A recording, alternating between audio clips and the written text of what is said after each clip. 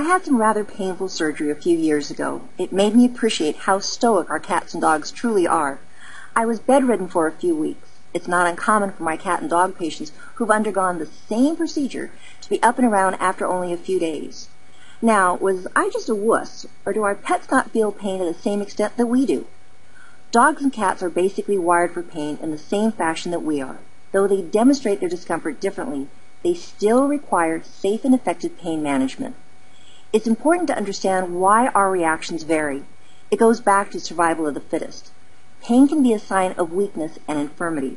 If an animal is not strong and robust, it may be the prey rather than the predator. Tolerating pain and working through it are survival mechanisms. When I was in veterinary school, we were taught that some pain was good. A pet that was in some distress after surgery or following an injury was less likely to be too active or cause further harm to itself. At the same time, there were very few medications available for the control of pain. Thankfully, all of that has changed. Research has proven that pain is very detrimental to the quality of an animal's life, as well as deterrent to the healing process. Pain causes a cascade of chemical reactions in the body. The immune system is adversely affected. A pet may worry an area, causing secondary damage and complications. It's now the standard of care that all pets be given medication to mitigate discomfort before, during, and after potentially painful procedures. Safe and effective drugs are even available for use in long-term situations such as osteoarthritis, the most common cause of pain in dogs. But how do you know if your pet's in pain? What signs should you look for? Each pet, like each person, has different thresholds to pain.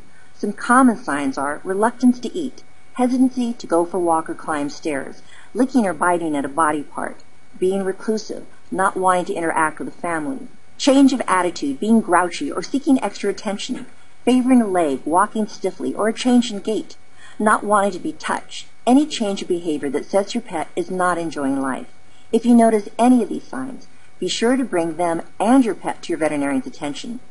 Ensuring the best quality of life, free of pain, is what we want for ourselves as well as our pets. Though we often treat our pets like children, they are not human. Medications prescribed for you should never be given to your pet.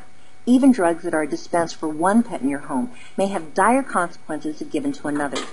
Always ask your veterinarian before administering any medication not specifically prescribed for that particular pet or that particular situation. Have questions regarding pain management? Just ask your veterinarian.